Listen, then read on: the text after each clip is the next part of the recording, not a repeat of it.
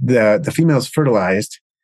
She deposits eggs into a pouch that is formed of plates, and the plates are called oostegites. And together and as a structure, they're called a marsupium, a pouch. And the eggs are in there in a very moist environment, and they develop over the process of several weeks. And that how long that exactly takes depends on the species and so on. And she's carrying that around, right? That's on her belly, right? That's on her belly, attached to her belly. Basically, the pouch is part of her body. And once she gets to a certain point, she will release the offspring. And it appears that in some species, she might release the offspring. They might actually go back into the pouch for a short period of time and then come back out. There is some parental care in isopods, and it varies widely in species. Some of the females will protect the young for long periods of time, several days, maybe several weeks, and some even longer. That desert species, the Hemilepistes reameri that I mentioned before, it appears that the male and female will actually take turns foraging and then protecting the young and bringing food back for the young and different things. So, but many species just sort of, they come out of the pouch and they're gone and that's it. And they're done. They go fend for themselves. And a lot of the ones in the hobby are like that.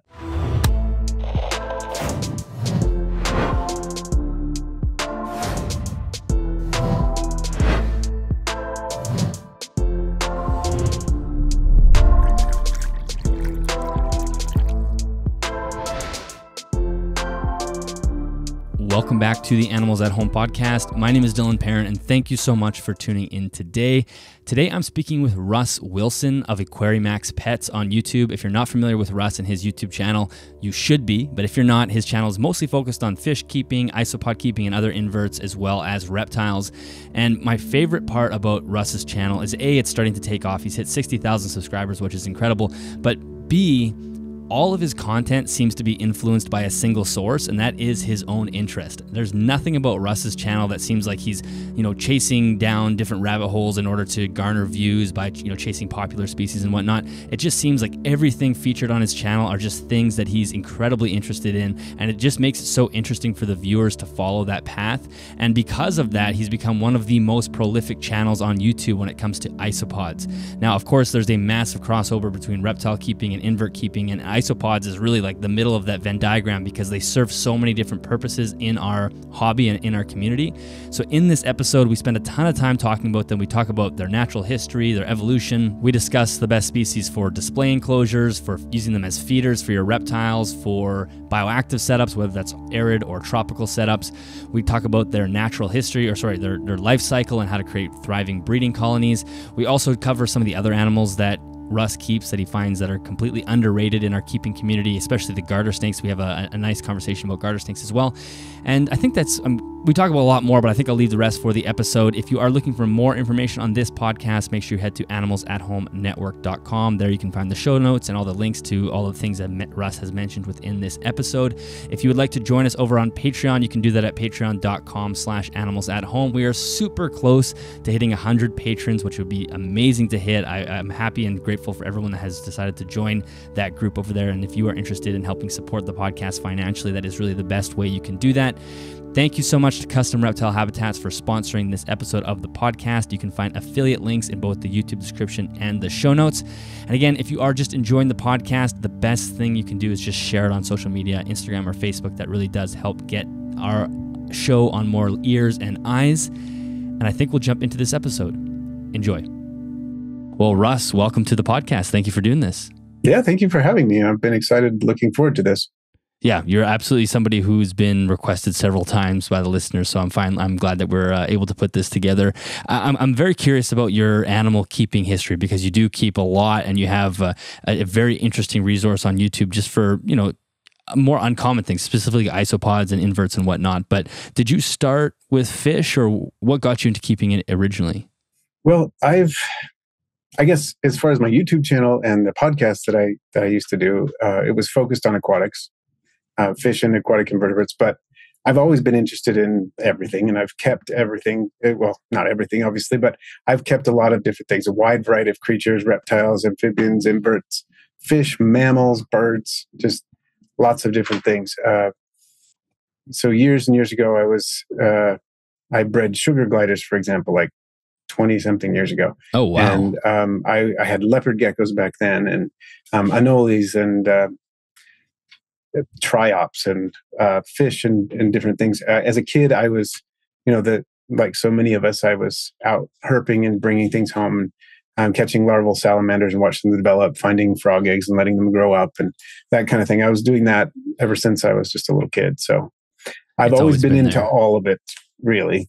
I think I started out with fish on my podcast and then subsequently my YouTube channel because I lived in Hawaii for a few years. We lived in an apartment complex where they said you can have fish and birds and that's it. And so we had fish and birds, and a bird. And then when we came back, I was still just kind of on that track. That's what I had when I came back. And so I started there, but I've always had interest in the rest of it. So I eventually branched out. It was more, my channel is going to reflect more of what I'm already doing, already interested in than it did before. Right.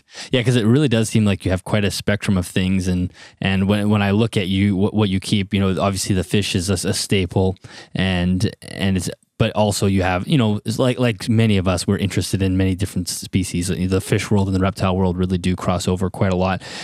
Can you just give everybody just a brief, you don't have to go through everything, but just a kind of a picture of what you do have right now? Okay. Yeah. Aquatically, I think I have about 10 tanks. I've got one fairly large tank with a couple of goldfish and some bristlenose plecos and several types of snails, and that's a planted tank with plants that do well with goldfish.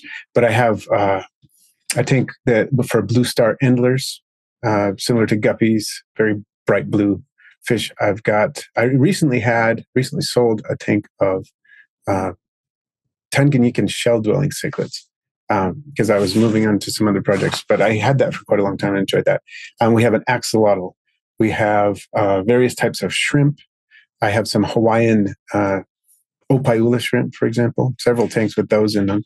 I've got a tank right here next to me where we're growing Daphnia. So that gives you an idea of some of my aquatic things. It's not all of it, but it gives you an idea. And then reptile-wise, we have several geckos. I breed morning geckos because if you keep morning geckos, you breed morning geckos by default, of course. We have several crested geckos. We've got morning gecko, and then I breed garter snakes. I have red-sided garter snakes, plains garter snakes, and now some melanistic eastern garter snakes. And so I've been breeding the red-sideds for a few seasons now, and am planning on breeding the melanistics in about a year. And that's what we got for reptiles. Frog-wise, I have a trio of bumblebee dart frogs. My daughter has a Pac-Man frog, and then I mentioned my other child has an axolotl. And we have a corn snake, and we've got 3 chickens in the backyard, a couple of cats, and then a huge assortment of invertebrates of various types, from centipedes and a few scorpions to harvestmen and about 80-something different types of isopods and some millipedes and spiders of a few different types, lots of things. Yeah, it's really probably one of the more diverse collection of animals out there, just due to the fact that you keep a lot of small things. So you can, like you said, 80 different species of isopods, for example. There's not very many people that have 80 species of anything. Have you always focused on things that were smaller? Even in the fish aquatic size, it seems like most of the things you're keeping are relatively small. I think I have had a tendency to do that, partly just for space. Most of my isopods fit in a walk-in closet. And I should clarify that there are about 80 different types. When I say types, I'm including some morphs and localities in there. So not all of those are species differences, but 80 plus different recognizable types of isopods, if we put it that way. But yeah, I think I have had a tendency to do that, partly for that reason. I can provide a pretty good complex enriched environment to a trio of garter snakes in a 40-gallon tank, and I couldn't do that with a much larger species, things like that. Mm-hmm. Yeah, that makes a lot of sense. And so tell me about the isopod passion, because this is something that's relatively recent, I feel like, as far as, in reptile keeping world and even just exotic keeping world in the last maybe like 5 or 6 years. And you've really taken it to another level. So when were you first introduced to isopods? I was keeping aquatic isopods and breeding them when I was about 13 years old. Okay. And so we're talking more than 30 years, not to age myself too much, but It was more than 30 years ago when I was keeping isopods in a 10-gallon aquarium, found some of them in a local irrigation canal, brought them home and put them in a fish tank, which didn't have any fish in it yet. And they ended up breeding. And I thought, this is fantastic. And then I ended up putting some newts in there. And that was the end of the isopods at the time. When you're 13 or so years old, things like that happen. And then it was a number of years later. And I'm sure I do remember putting terrestrial isopods in jars and feeding them and observing them and stuff like that after that. But it wasn't until much later, maybe around early 2000s, when I started keeping marine aquaria, which I don't have any true marine aquaria right now, but I did. When I lived in Hawaii, I started keeping marine aquaria and had isopods in the marine aquaria. But then when I started with terrestrial isopods, that was approximately 10 years ago. And, give or take, something like that.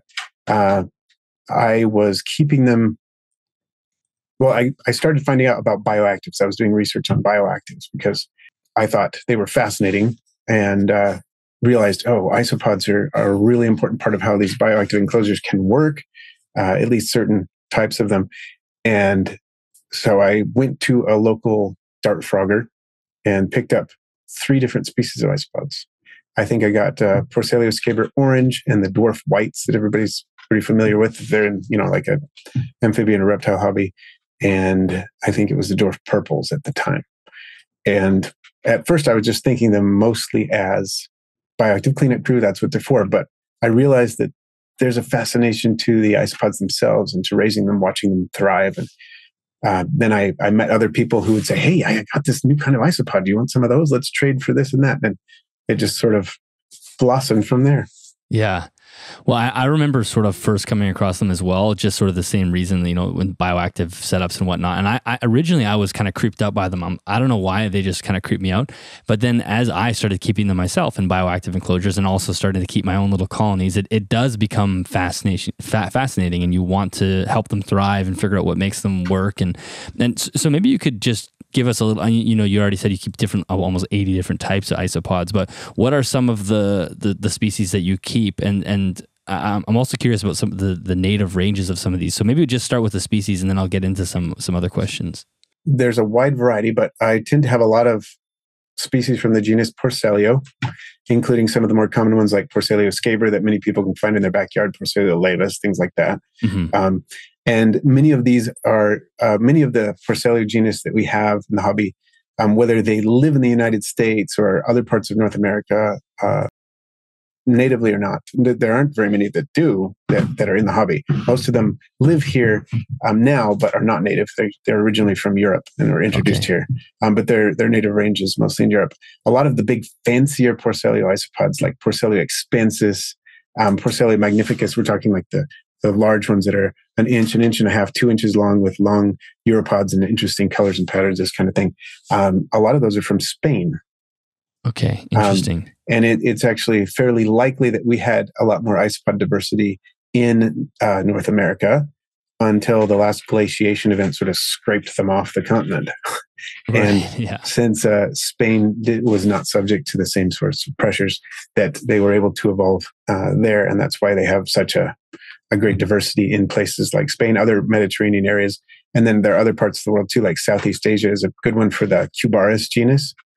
And the Nesodilo genus, and so on. So things like rubber duckies, people think of, the really crazy ones, or the Marulanellas, like the tricolors and things like that, tend to come from Southeast Asia, where glaciation event hasn't been an issue.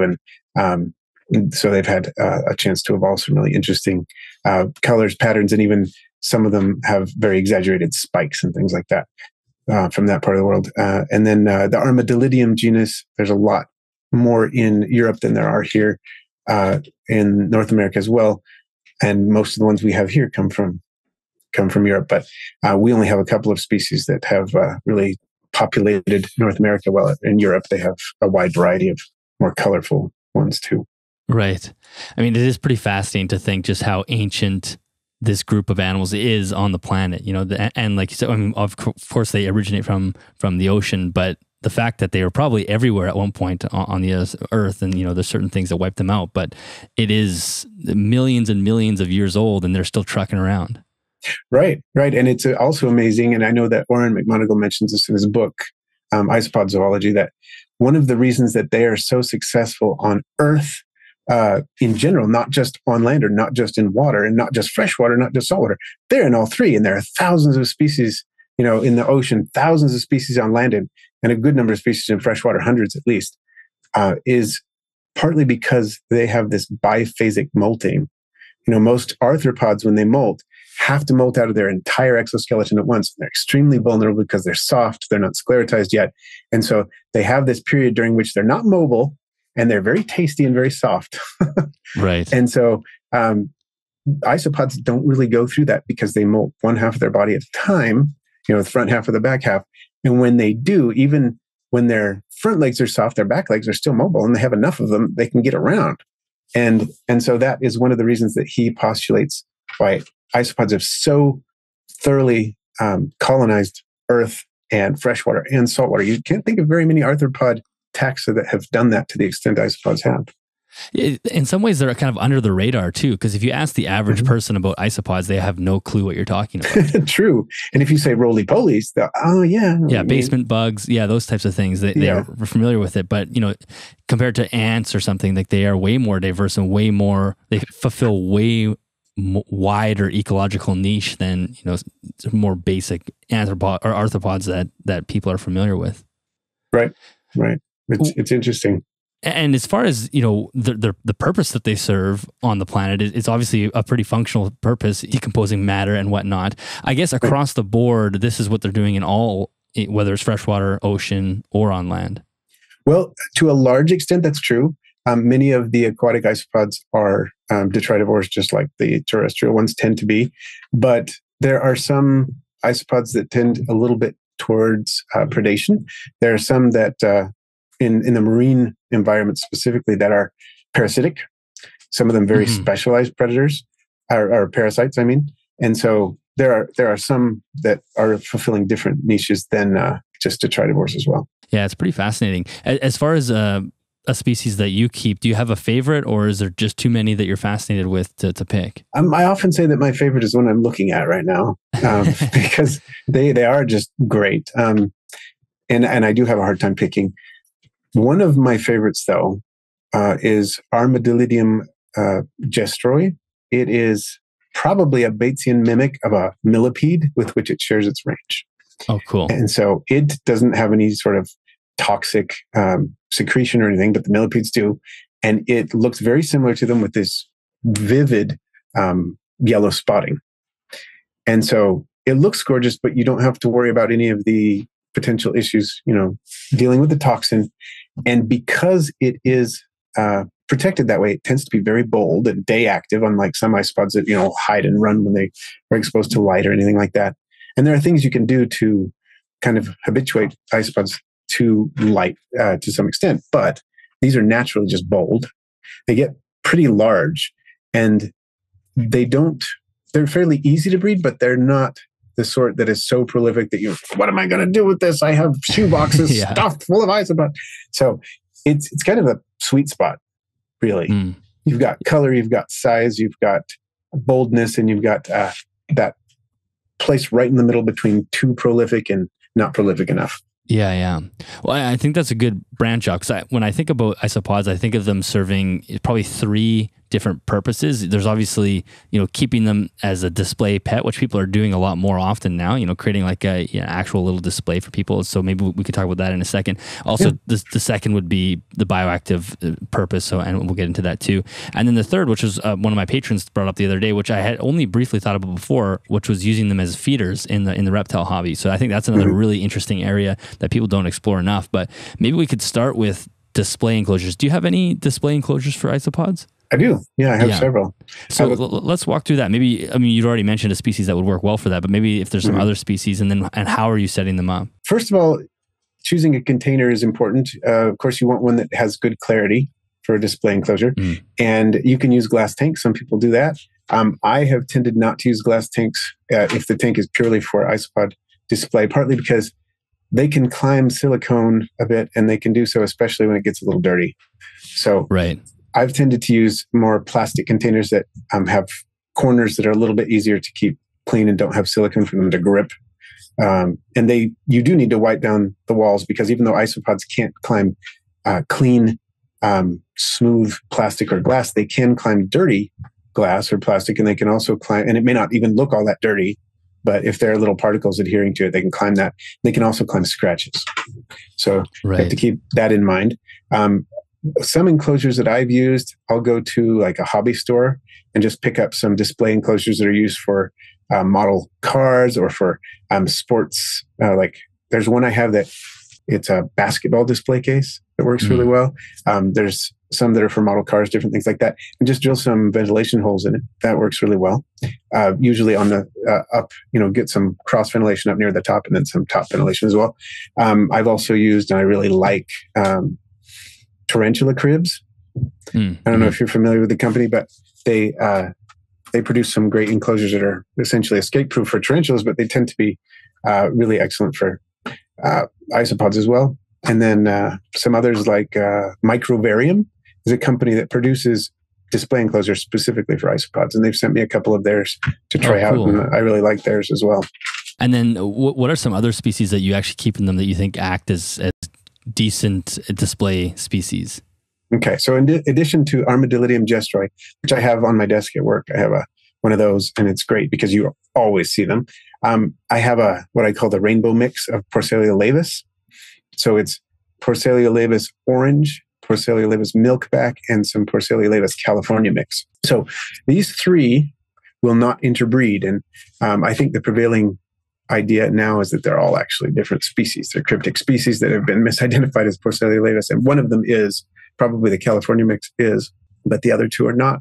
There's not any really, or at least there's very little conclusive evidence that they can interbreed. And I've had all of these three together in an enclosure for a couple of years now. They're all breeding, but there is no sign of interbreeding between the three. And because there's a lot of different colors and patterns you're getting with those three together, and they have an insane feeding response. It's an excellent display enclosure because you drop some food in there and you just get a swarm of isopods all over the food. And it's really cool. The gestroi are, they're willing to eat, and they'll kind of mosey over. And it reminds me of kind of like some slow bison or something going over to eat. But the Porcelia laevis are like piranhas. They just run over the food and just rip at it until it's gone. And so it's really fun to watch them do that. I like that species for that reason, or that species complex, or whatever's going on there. Another one, Porcelionides pruinosus, has a lot of different color varieties you can get. They're smaller, but they also have a similar feeding response. Some other, and one thing I wanted to mention about display that I think I hinted to earlier is that you can get a species that's fairly shy and habituate it to being in bright light over time. Some species will react better to that than others. Some are really bad at it, and you can keep them for months in a brightly lit area where they have a day-night cycle, and they'll just always come out at night. And then others that will habituate and just, no, we don't care what time it is you're feeding us. We'll go nuts. So I think it's important to keep in mind that is something you can do with some species, but other species, basically, they're hardwired not to do that, and it's not going to help. Yeah. So you just notice over time with the bright lights, eventually you start seeing them out during the day, and they don't care. They'd rather just eat rather than hide during the day. Right. If it's one of those species that'll do that. One of them is the zebra isopod, the Armadillidium maculatum. Yeah, they're a great display species. They might take a while to get used to the light, but they'll do it. But I have a container of Armadillidium maculatum, the zebras, and Armadillidium werneri, which I guess doesn't really have a common name. They're next to each other. And the Armadillidium werneri has been there for months, and they seem to almost always hide during the day, but the maculatum are out all the time. Yeah. Well, and I think it's such a unique, as I had just recently, when I was at an expo a couple months ago, there's a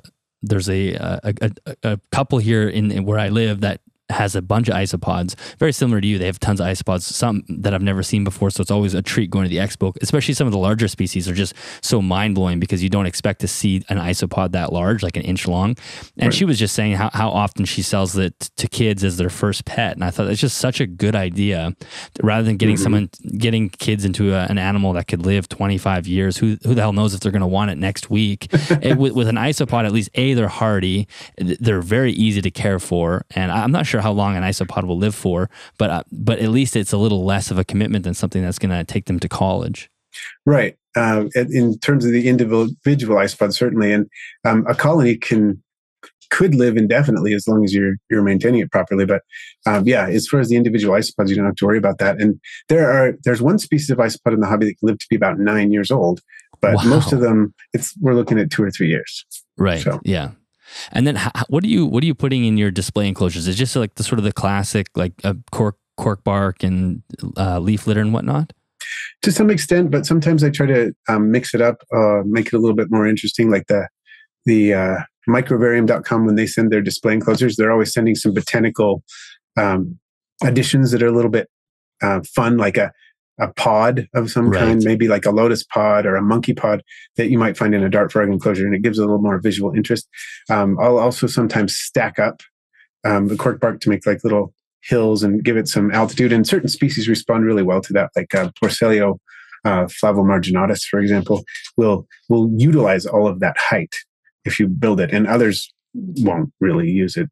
They want to stay right where it's hugging the ground. But if you pick a species that will be out and about using it, then that's a good thing to do. Yeah, they are such an industrious group of creatures. You know, one of the things that I notice in my gecko enclosures is if I do a really good job of making sure there's leaf litter and whatnot on the base layer, I won't see them at all. But as soon as they run out of leaves, which is surprising how fast they'll eat a bunch of leaf litter. Like you'll go in there and you'll just see like the veins of leaves, but suddenly you will see them in the top, in the canopy, in the trees, and climbing up the branches and eating the gecko food, and they'll just scavenge for anything. It's amazing.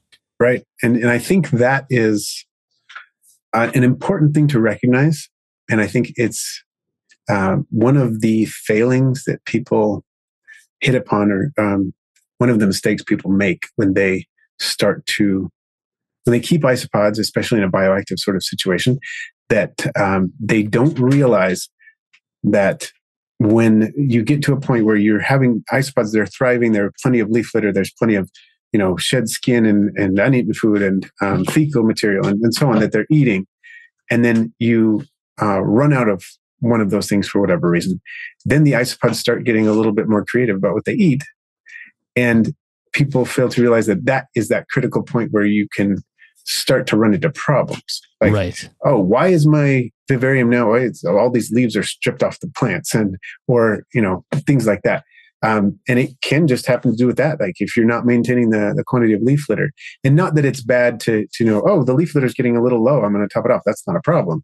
But people who start out with a ton of leaf litter and then leave it for 3 months, without any, and then they start running into problems and they wonder why. Exactly. It's always my cue to add more leaf litter when I see them up and around the top of the trees. And it's funny because the leaf litter disappears fast, but at the same time, you look at the enclosure every day, so you don't notice it. And then suddenly like, wow, there's actually no leaves in there. They've completely cleaned them out. So you hear like, another pile. Right. Just to stick on the display enclosures and just for a second, and this probably goes into other topics as well, just as far as the basic care, keeping them, what are some things that you're doing to make sure that a colony is thriving? Well, one thing is, and I think I sometimes belabor this point, but you just make sure you provide a gradient for the isopods in terms of moisture. That's one that people mess up, and it's important in display enclosures, very important to display enclosures, because sometimes the display enclosures have maybe more ventilation than some of the others, and so they can dry out more quickly. So if you're not providing that gradient, you can run into problems very fast.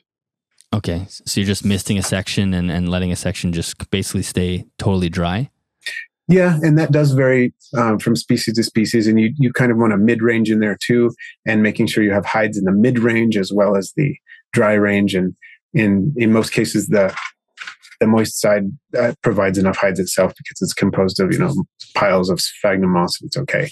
You don't really have to do much there. But yeah, making sure there's hides in all those areas. And generally, I don't mist my isopods so much as I water them. I usually use some kind of bottle that allows me to squirt a stream. Okay. But like a thicker stream, like a ketchup bottle kind of stream, or they're the eye irrigation bottles they sell for medical, like first aid use, where you have kind of a neck that has a 90-degree elbow in it and you can squirt.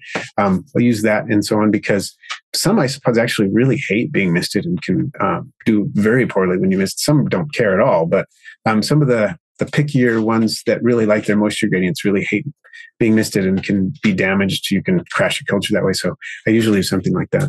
Mm. And then as far as food, are you just mixing up just vegetables and whatnot? Well, I like to use, bears repeating just that a big part of their food should be the leaf litter that goes in there. Right. But as far as supplemental foods, I do give them bits of vegetables. Sweet potatoes, a favorite one of mine. Carrots is another one. Any kind of squash, whether it's a summer squash like a zucchini or a pumpkin-y style, or it's another one like that I use, butternut squash, big one. Things like that, and random bits of fruit. Like we have an apple tree, and when we get a bumper crop of apple trees, and I don't spray the tree at all, so we'll get quite a few insects in the tree, but I can cut up an apple that has insect damage and just cut out the insect part and give it to the isopods and things like that. So I'll do things like that as well. I also use a lot of powdered food and a lot of pelleted fish food.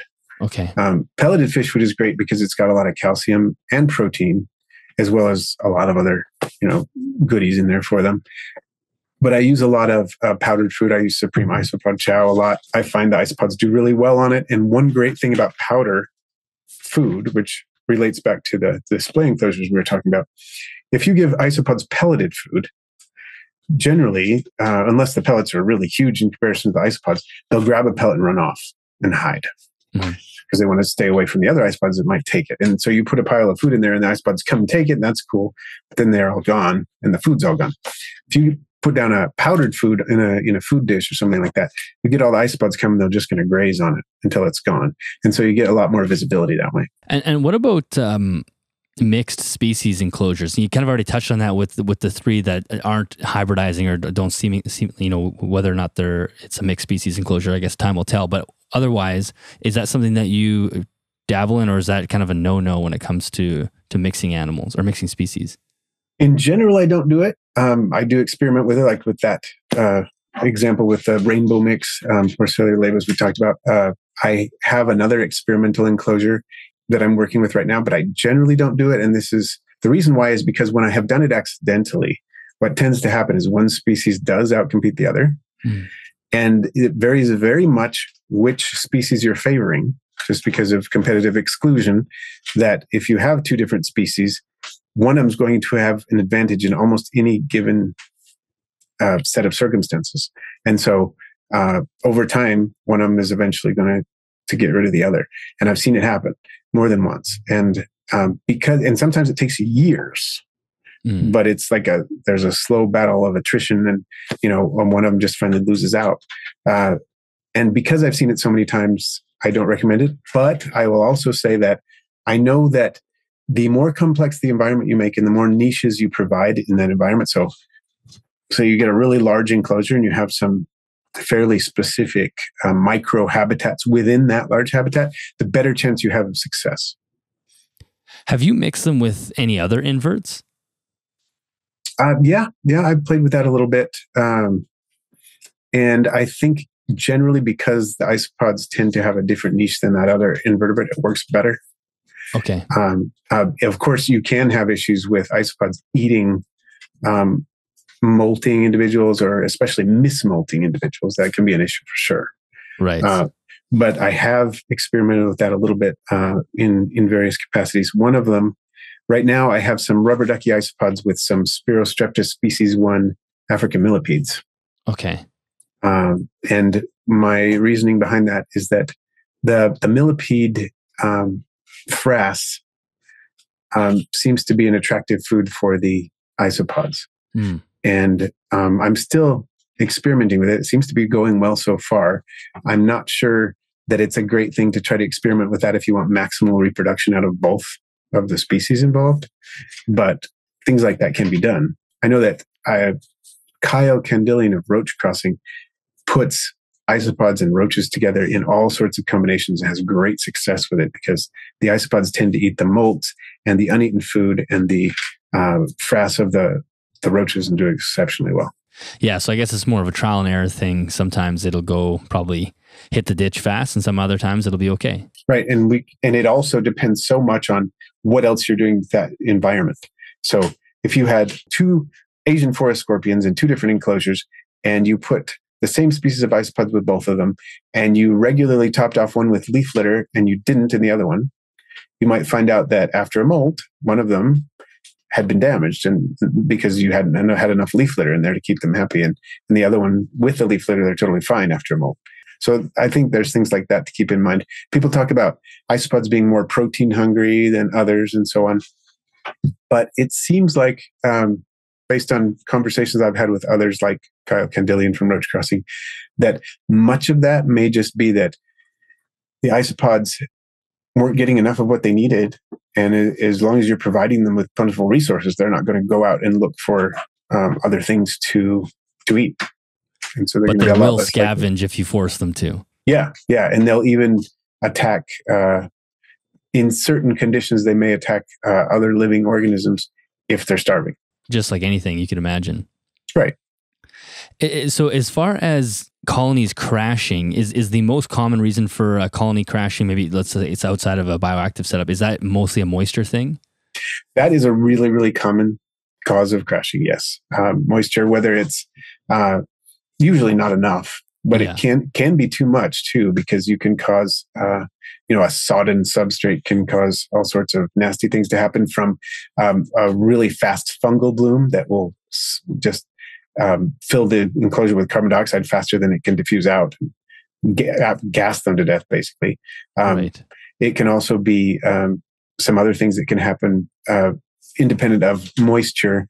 One of them that does happen is that people will have a colony that's really thriving, and they don't realize that it's thriving partly because of what they're adding, but it's also exhausting the substrate and producing a lot of waste that builds up in the substrate. And so you can get like ammonia buildup. And isopods can, at least many types, can excrete ammonia as a gas, which is great. You can get rid of it pretty easily. It's not necessarily ending up in the substrate. But if you have a big number of isopods and that they've just been building up, and suddenly you get to the point where they're producing a critical quantity of ammonia, you can just gas your colony with ammonia. Right. So that can happen as well.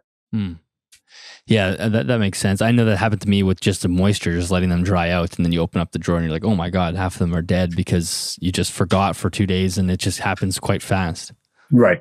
And that is probably the most common thing that happens. As far as bioactive enclosures, what are some species that you think are sort of the top of the list as far as being effective for being added into those enclosures? Whether maybe we'll start with tropical, but I'm also curious if you have some arid ideas as well. I think dwarf whites tend to be really good because they're small enough that if you've got something like a dart frog community, they're going to eat some of them, but they won't get all of them. And because they're parthenogenic, you don't have to have very many to get a colony going.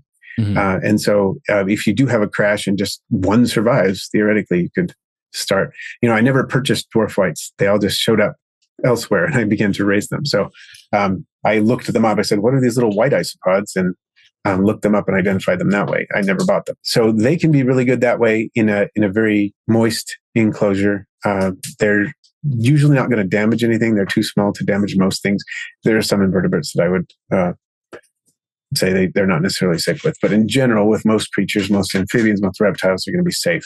And they do really well in the high moisture, high humidity, warmer temperatures. Another one that I really like to use, and I do have issues with dwarf whites in that they can invade other cultures. They tend to do that.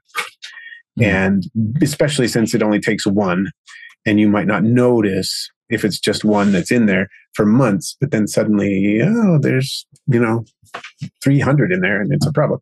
So that can be an issue. But I like Porcelionides pruinosus, the powder blue and all the color varieties, and there are lots of color varieties now of that species.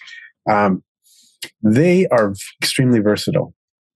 They do well in moist enclosures. They do well in like a temperate, semi-arid. They do well in arid enclosures as long as they have a hydration station, but they like warm temperatures. They do fine in cool temperatures. The only thing that really seems to bother them is low ventilation. If the ventilation is really, really low, like dart frog level ventilation, and where you're trying to maintain almost, a maximal amount of humidity and minimal ventilation, they don't seem to do as well. But in just about any other setup, they do really well. They're known for being a safe isopod. In other words, they're not known for being problematic in eating other creatures, attacking other creatures. And they breed prolifically. They actually make a decent feeder and will tend to stand up to some predation pressure as long as they have enough hiding places and there's enough food and things like that. So if you have them with a lizard that eats them, as long as you establish them properly first, you probably don't have to worry that the lizard's going to eat all of them. And there are a lot of factors there, enclosure size and how the density of the reptile population and so on in the enclosure, that kind of thing. But in general, they bounce back. They're super resilient. And they breed fast enough that they do a great job. Yeah, that's the species that I have. I have dwarf whites as well, but I the powdered blue, that was part of the colony that crashed. And I had, I think, 2 left. And from those 2 or 3 individuals, I have like hundreds now. They just very prolific and they do really well in the tropical gecko setups. And there's tons of them. So, and it's so satisfying when you kind of dig through the soil and you just see them in there, and you come in at nighttime with a flashlight and you see them roaming around. It just, it's nice to see a good stable colony. Right. And there is some evidence too that isopods tend to react. Not only, we talked about how they can learn to react to light or react less to light and just kind of be habituated to it. There's some evidence that they will react to predation pressure, that you can have isopods living in an enclosure with a predator that will tend to hide more than those that don't seem to have any predation pressure. And so you'll see them a lot more. Like you were mentioning, you see that your powder blues will hide in your gecko enclosures, but you dig around and you'll see them. But I was in, and I've seen this in other enclosures of my own as well, but I was really impressed to see this in an insectarium that I visited.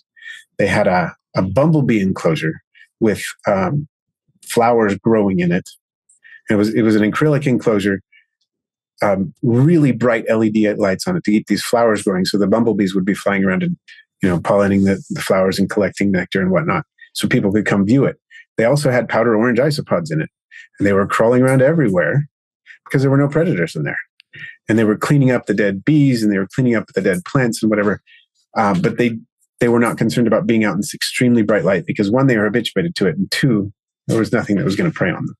It's really fascinating. I mean, it's a lot more mental capacity than I think many people would put to an isopod, right? But it's amazing that, a being that small and that relatively simple can actually have that, start to actually habituate to the fact that there's no predators or clue into the fact that there's no predators around. Right. It does seem really surprising.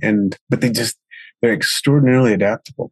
Mm-hmm. We see how many different sorts of environments we put a lot of these species in and how well they adapt to all of them. There is such a wide variety of species. Do people use any of the more expensive ones in the bioactive setups, or are those kind of just becoming like their own thing? Both. I think to a large extent, people just say, that isopod cost me $6. I'm not going to put it in there. Just one. I'm not going to put it in with my lizard and see what happens. But I've heard of some people doing that with some of the species. Like they'll match a micro gecko with a really large isopod, knowing that it's not going to eat any of the adults and it might pick off some of the young, but it's not going to be a big deal. I've heard about that.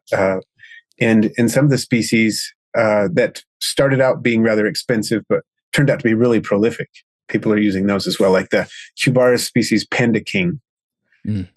Really cool looking species. And when it first came into the hobby, it was, probably comparably priced to the rubber duckies. These days, because it reproduces so well, people are using it in bioactives. Yeah, that's pretty interesting. And then, so as far as the arid setups, because that's sort of the other side, and everything's always trickier in arid setups as far as, making you're trying to water plants, but keep things relatively dry. Are there some isopods that comes to your mind as well that would do well in a slightly drier setup? Yeah, and actually the Porcelioides prunosus, the powder blues, do well as long as they have plenty of area where they can hydrate. Right. They'll do well in a pretty arid environment, which is cool. I kept them for years, and with my leopard gecko, And as long as I maintained a moist corner, they were fine and did well and roamed all over the arid portions as well. So that can be a great species for that. But if it does get too dry, you will lose them. And that's just, something to keep in mind. And that basically means their moist area is allowed to dry out. It doesn't matter if, 75, 80% of the enclosure is dry as long as you have that one area. Some other ones, same rule applies as far as a moist area goes, but Porcellio dilatatus, the giant canyon, is an excellent isopod for a wide variety of containers or enclosures, especially, but works well in arid enclosures, partly because it can, it's fairly large and heavy bodied. And so it's not going to dry out as quickly as some others. And it will also burrow and create a little microclimate that's moist. And so it has some resistance to desiccation behaviorally. And so that one works well. I have that species in a garter snake enclosure, and they do fantastically well. They stay out of sight underground most of the time. They'll come out at night. And it's nice to see. I noticed that I have a Sansevieria snake plant in the enclosure, and they're really good about eating the dead leaves, but they'll leave the live leaves alone. Okay, cool. Which is nice. But it's a fairly arid enclosure, and they do really well in there. Another one that I was thinking of does well in arid enclosures. Actually, dairy cows, the Porcellio laevis dairy cow, can do really well in arid enclosures as long as it has that moist area. They're more resistant than people think they are. People think of them as, they're kind of an isopod that likes the moisture, and it does, but it's just super adaptable, so it likes that fine, but it'll also do well in a dry enclosure. A lot of people who do bearded dragon bioactives will use that species, and some of them will get eaten, but it's not a big deal because they're extraordinarily prolific. Right. So it works out. And then, so speaking of feeding, using them as feeders or them getting eaten while being in the bioactive enclosure, it's somewhat surprising that they aren't promoted as feeders more often. And one of the questions that was from one of the patrons was talking about their calcium to phosphorus ratio is really incredible compared to like any other feeder. It was a 12-to-1 ratio, and on a good day, like a 1-to-1 ratio is really good for some feeders, like a black soldier fly larvae and whatnot. So the fact that they have such a high calcium to phosphorus ratio, and they're prolific, and you have this wide variety of sizes. I mean, albeit the large ones are probably too expensive to use as feeders right now, but it just seems like kind of bizarre that they're not more of a staple in the hobby. I agree. I really think they should be used more. And years ago, when I was raising my first crested gecko, isopods were a good part of his diet. Not the only thing he was eating, obviously, but as far as live foods go, isopods were on the menu, and it did really well with that. And we still have that crested gecko, and she's older now and doesn't really care to eat bugs all that often. But at the time, she was really into it when she was younger. And I think that if I were to pick a species for a feeder species, it would be Porcellio laevis dairy cow or milkback, either one. They're about the same as far as the degree of prolific breeding. And in terms of size, I think the milkback is a little stockier, but other than that, they both are a fairly large isopod and just so extraordinarily prolific that you can use them as a feeder. Not in the same way you can breed fruit flies. You can't take, 50 Porcellio laevis and put them in an enclosure, and in 2 or 3 weeks you have 4,000. It's not going to happen the same way. It's not even as fast as crickets or even many of the roaches, but still fast enough that you could have a few bins. Depending, on the size of your collection of things that are going to eat them, what you're going to offer them to, you could have 3 16-quart bins and just rotate which one you're using to feed. This week, these 2 weeks, I'm going to take some out of this bin. The next 2 weeks, I'm going to take some out of this bin, and go through. And you could produce a pretty decent number of isopods as long as you're feeding well and taking care of them. And just adding to the variety in the diet of whatever you happen to be feeding. And like you say, the calcium ratio is pretty impressive. And depending on what you're feeding them, you could bolster the nutrient profile if you're offering them things that contain omega-3 fatty acids like spirulina or flaxseed or things like that. You can help just boost their nutritional value that way as well. And just as far as feeder insects go, I just think some of the huge turnoffs with like crickets, for example, is the smell. Isopods don't have a smell, and they're not escaping as much as crickets. And if they do, it's not like it's difficult to catch them. They're relatively slow. Like, it just seems like there's so many benefits to them as far as using them as a feeder that it's kind of, I'm just surprised that people don't use them more often. Is there anything that comes to the top of your head as a reason that isn't ideal? I mean, I guess when I think about them as, you know, an animated feeder in an enclosure is probably not the best compared to something like a cricket jumping around, sort of triggering a feeding response for an animal. But is there anything that comes to your head? Well, I think there's a couple of issues at play, and one of them is just what I was mentioning before, the breeding speed. You can have crickets go from egg to adulthood in a matter of a few weeks, and you can do the same with, you know, the fruit flies and mealworms and things like that that we raise. The turnover of generations is just incredibly, you know, exponentially faster than most isopods.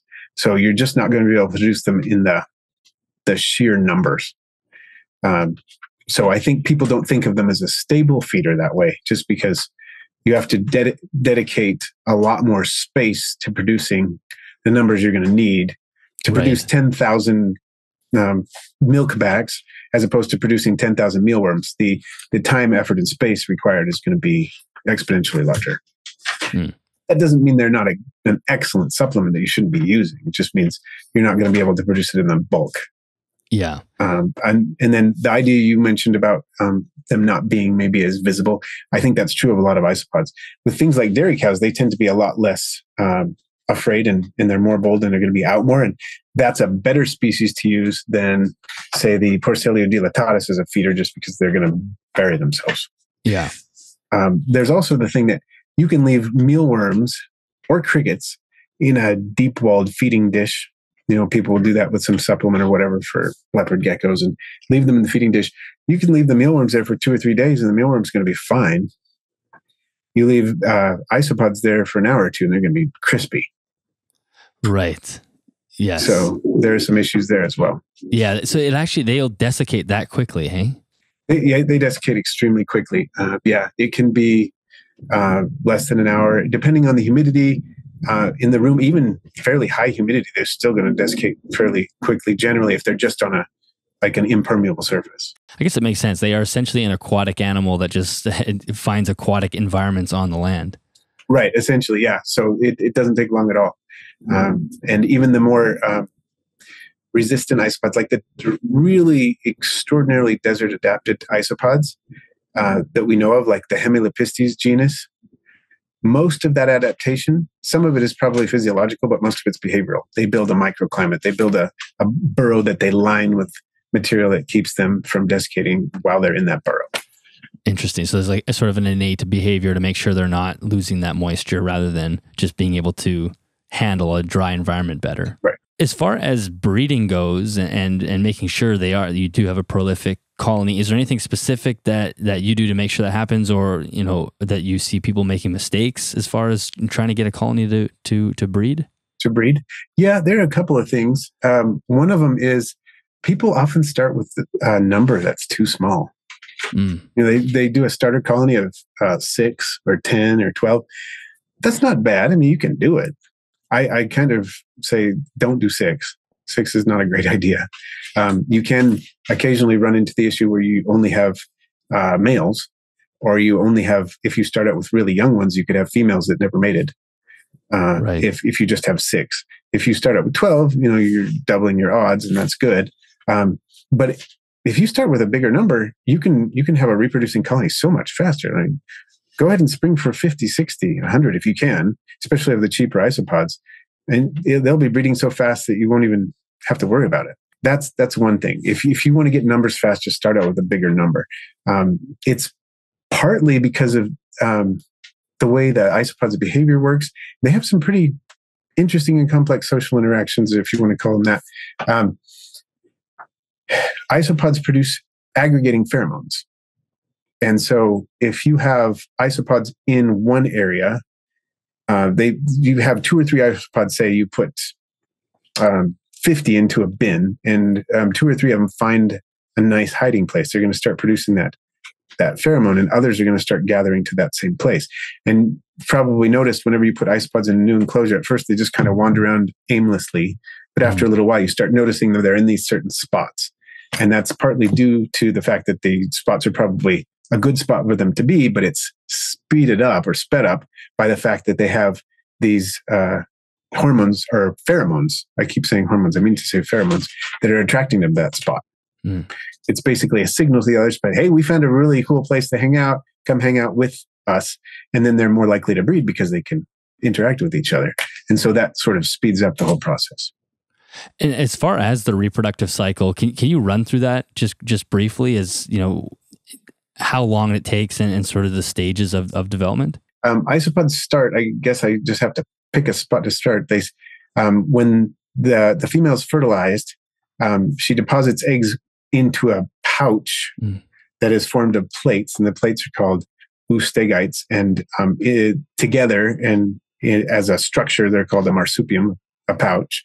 And the eggs are in there in a very moist environment, and they develop over the process of several weeks. And that how long that exactly takes depends on the species and so on. And she's carrying that around, right? That's on her belly, right? That's on her belly, attached to her belly. Basically, the pouch is part of her body.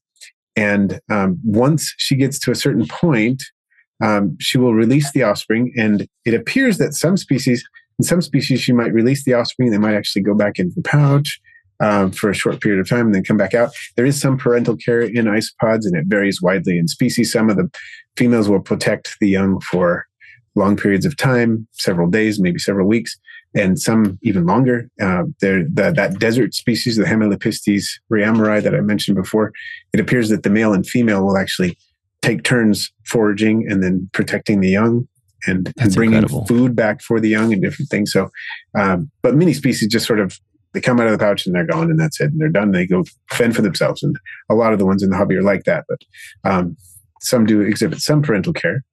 And then when they hatch, which is not really, they are hatching from eggs, but they're coming from the pouch. So it's basically ovoviviparity, like we see in some reptiles where the eggs are hatching at the time they leave the mother, essentially.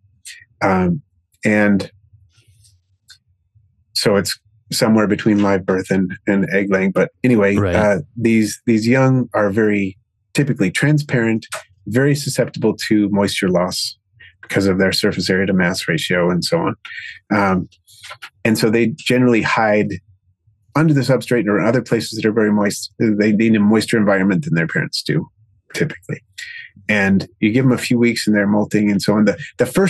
When they first emerge, they're called a manca because they're missing. Mancare from Latin means to miss or to lack something. And so they're lacking a pair of legs. They're lacking a section of their body and a pair of legs. And hopefully I'm saying that right. But basically that's how, something like that is how it works. And they molt very soon afterwards and gain that extra segment of their body. And now, to be honest, I can't remember if it either equates to a pair of legs or not, but it is a body segment they're missing. And then they molt and they have it. And so they're not correctly called mancae once they molt. So that only that first instar basically is correctly called a manca. But people often use the term to refer to just young isopods. Any rate, they start developing when they're about a third of the size, and that varies by species, but about the third of the size of the adults, they become sexually mature and start breeding. Wow. Unlike many other, arthropods we think of, here's their mature molt, and they reach this stage, and now they're very different. Isopods don't do that. They can reproduce very young, which is another thing that leads to their success, I think, and the prolific nature of many of them, because you can have these tiny isopods producing babies, and they just keep producing as they get older and older. That is an incredibly bizarre evolutionary adaptation when you think about how strange that is for an animal to hit sexual maturity before it's hit its full growth. That's just so strange to think about. It's like imagining, a small animal reproducing before and then still having another, a tripling of its own size and then continuing to do that along the way. That's insane. Right. It is. It's a really unusual sort of way of going about things, but it seems to work for them. Mm-hmm. Yeah, absolutely. So if a female is only half the size of her full-grown counterpart and she's giving birth to, are the actual babies still? I guess the original, the very first hatchling, we'll call it, is very, very small. It's not like it's even smaller when it's coming off of a female that's only the third of a size of a full-grown adult. Yeah, I think mostly what is affected is the brood size in that case. Okay, that makes sense. To a large extent. And there may be some other things going on as well, but It's mostly just the brood size. Yeah, but still, it allows them to replicate quite quickly. One thing I did not ask you about, but as you were talking, it made me think about it, was temperature. Are you monitoring temperature at all through any of your colonies, or is room temperature seemingly fine? Room temperature seems to be fine for most. I think there are some species that are more sensitive to warm temperatures in a bad way. Some of them are more sensitive to cooler temperatures. So I do try to be sensitive to that. And with the tropical species, for example, you don't want to get too cool, but generally in a house, you're not going to end up with temperatures that are too cool. I think it does affect the breeding speed of some of them. And in some cases, you'll find, this species, when it gets cooled off in the winter, that's when it really starts breeding. And with other species, it might slow down quite a bit when it's cooler, if it's a more tropical species. Some don't seem particularly affected by the temperature range differences that I experience in my house. I'm going to say it in Fahrenheit because that's what I'm used to, but around 68 Fahrenheit is the minimum I get in the winter in my critter room. And in the summer, it's about 78. Okay. So that's about the range that they get. And I notice some species like the rubber ducky seem to reproduce better when it's warmer, which makes sense. You don't use any supplemental heat or anything, but I don't have running off heat temperature mats or anything like that. Okay. Yeah. Okay. Unless the isopods happen to be in a bioactive enclosure with their supplemental heat, like my garter snakes have a basking lamp on, the warm side of the enclosure, and the isopods conceivably could be benefiting from the temperature gradient as well. But in cases, just normal isopod enclosures, I don't do that. Hmm. And so when you use them in the bioactive enclosures, you're just making sure, and we kind of already touched on this, but I just want to make sure it's clear, as far as feeding the isopods, you're just making sure there's enough leaf litter in there, and then you might supplementally feed them and whatnot, but just to make sure that colony's healthy, is that just standard practice, is just the leaf litter?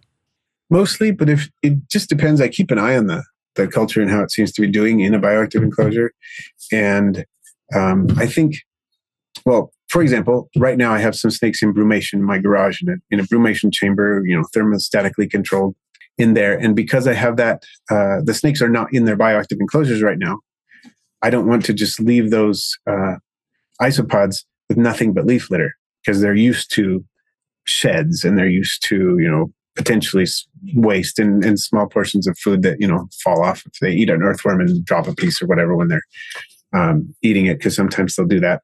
With garter snakes, the food is probably not enough to just say, okay, there's leaf litter in there, I'm going to be fine. So I will put other things in there, fish food pellets or just isopod powdered food or different things, and I'll watch them come and eat it. And then I know that instead of having kind of a meager population that has been used to months of nothing but leaf litter, when I put the snakes in and I want them to start eating snake poop and shed skins or whatever, I'm going to have a robust population that is used to eating leaf litter with some supplementation. So they're going to be doing better. And I don't want to make that population so big that they're going to be starving and maybe attempt to swarm the snakes or something. But and I've never seen that happen. But I don't want to push my luck. But I do want to make sure that the population is robust enough to handle and process some waste. Do you spot clean those garter snake enclosures, or do you let the isopods take care of all the waste? I do have to spot clean some, and it depends on the load of snakes that's in the enclosure, and it depends on the setup in various ways and how many isopods are in there. Obviously, the more isopods, the less I have to spot clean. But generally, when the snakes will defecate on a drier area, the isopods tend to leave it alone.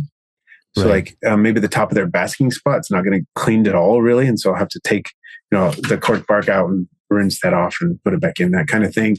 And then urates don't get eaten nearly as much as the other, the actual feces do. And so I have to deal with that too. Right. Yeah. That's where a lot of people will say, I don't like to go bioactive with my snakes because they do produce a lot of waste. Although with a garter snake, it's a lot, you're dealing with a very small animal. So you could probably get away with a lot of the isopods cleaning up the waste. If you're dealing with something like a boa or something where the feces is just a lot, you could never have isopods kind of take care of that unless you have a massive enclosure.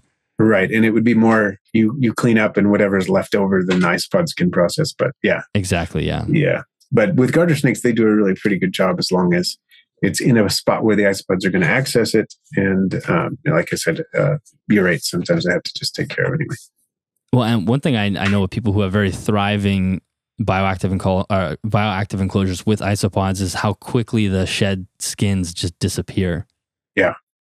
Yeah, it is fantastic to watch, and especially when I have a shed, because a lot of times with my baby garter snakes, when they're neonates, I will put them in a simpler container with paper towels and so on for a little while, and then when they do shed, I'll just take that shed out. And isopods really seem to like the neonate sheds the best, especially when they're fresh.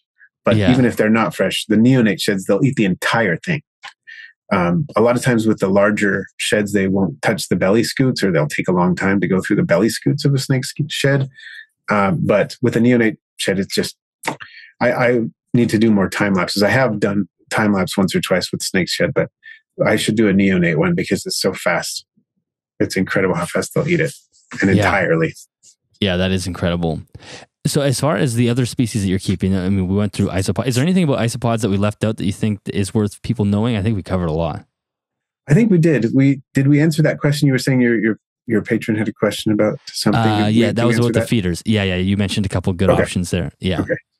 So I think other than that, we probably hit everything we wanted to talk about. As far as the other things you're keeping, you mentioned the garter snakes and whatnot.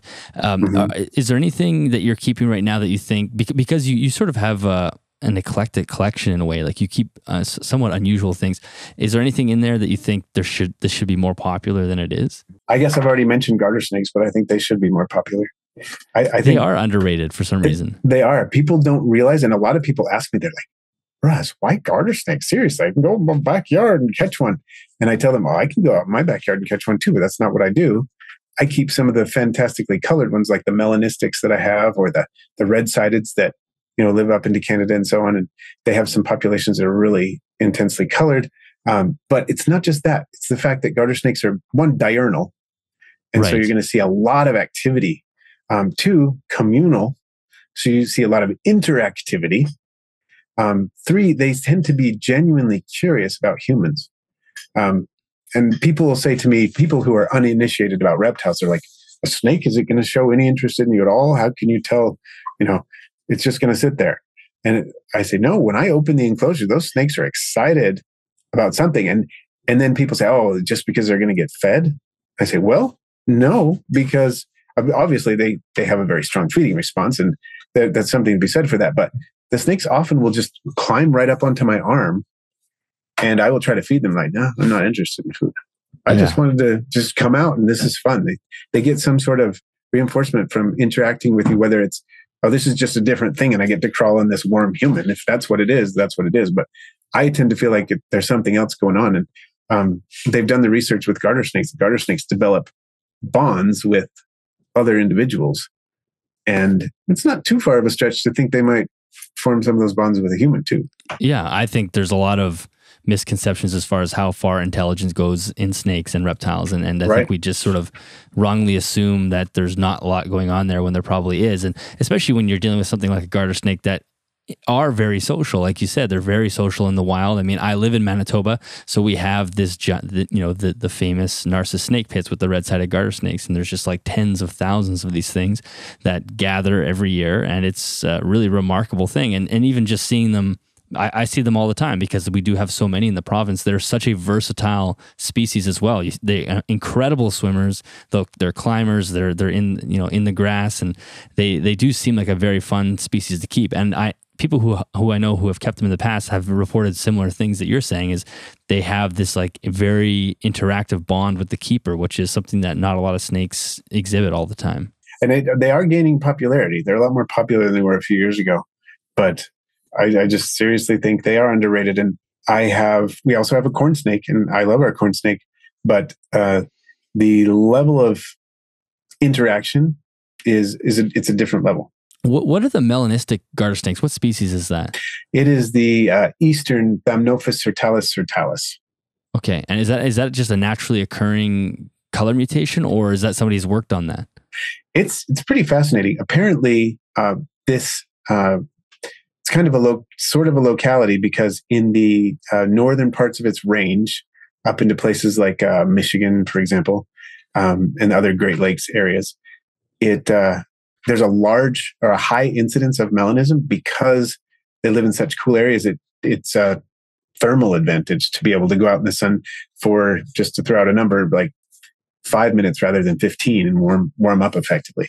And so the incidence of melanistics in that area is high, but people have taken it and it does breed true. It's a recessive trait. And so people have kind of made a morph out of it, but it's really sort of an example of taking a locality with a high incidence and then selectively breeding that trait.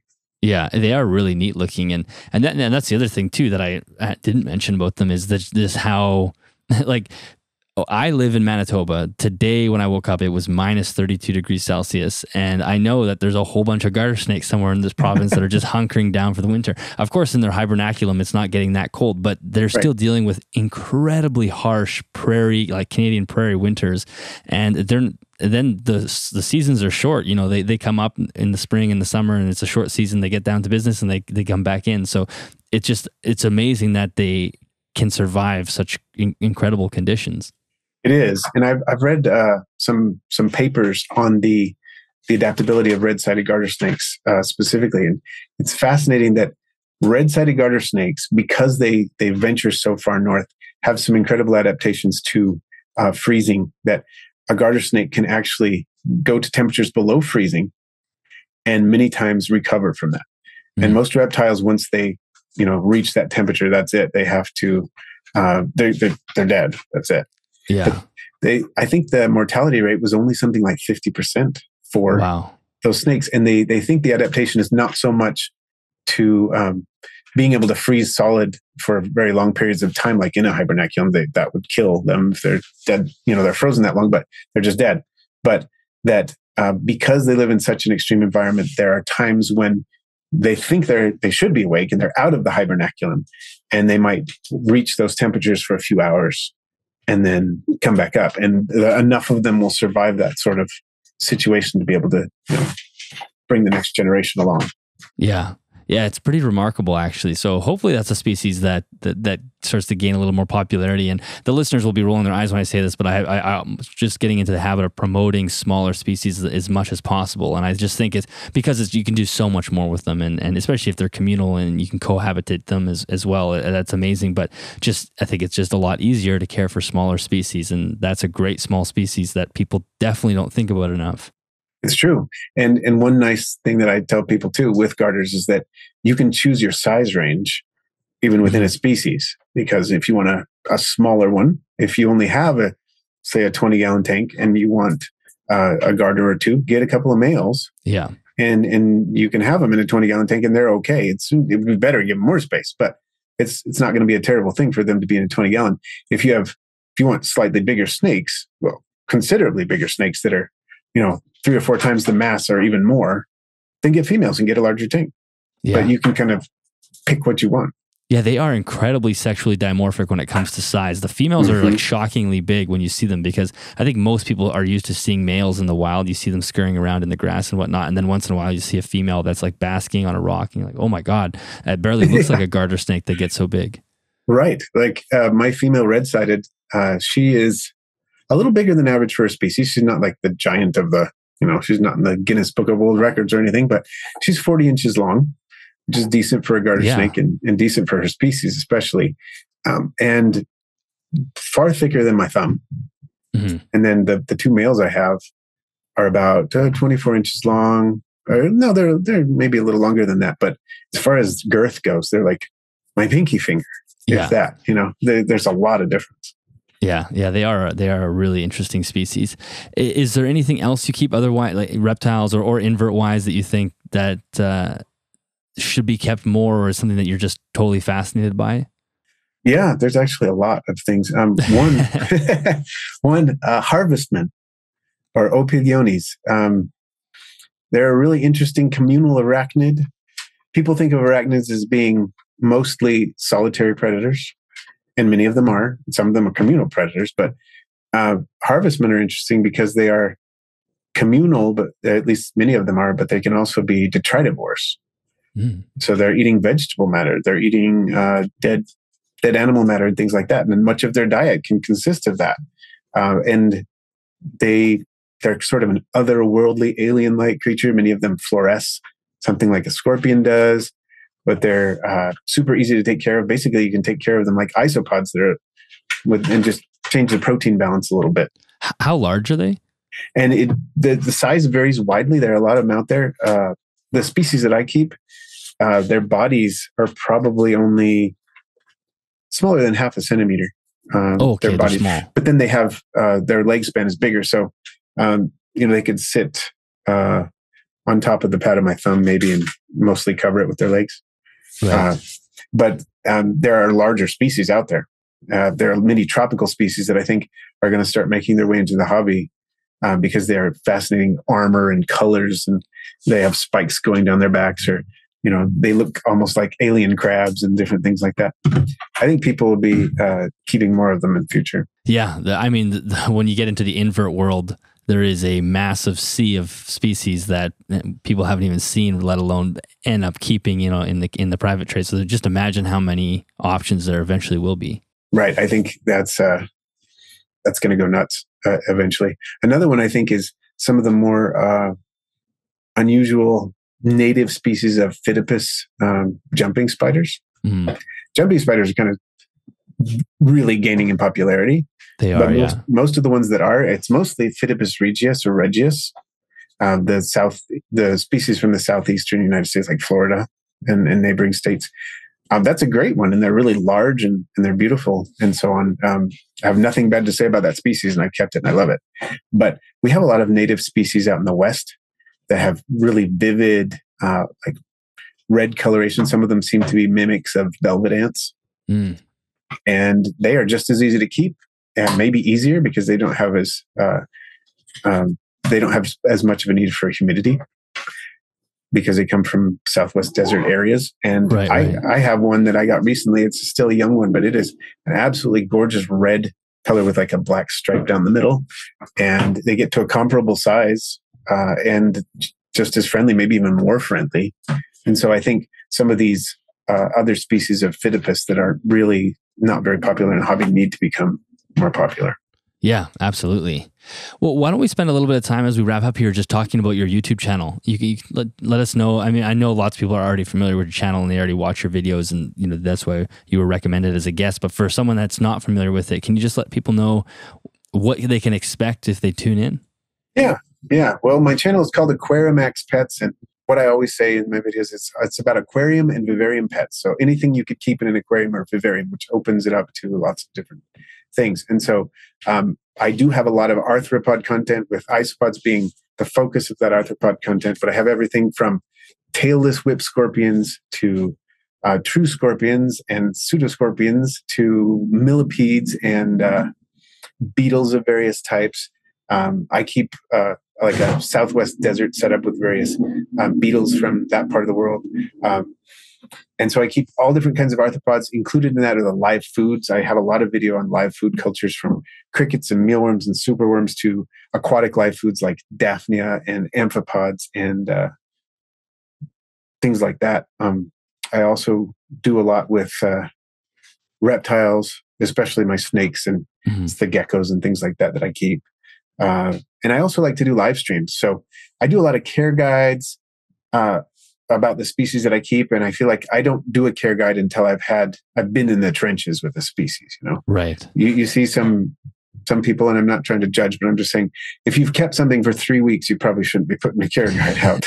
Yeah, I agree. And we see that. But if I've been in the trenches with an animal for a while and I feel like I've got a handle on its husbandry, then I will put out a care guide for it.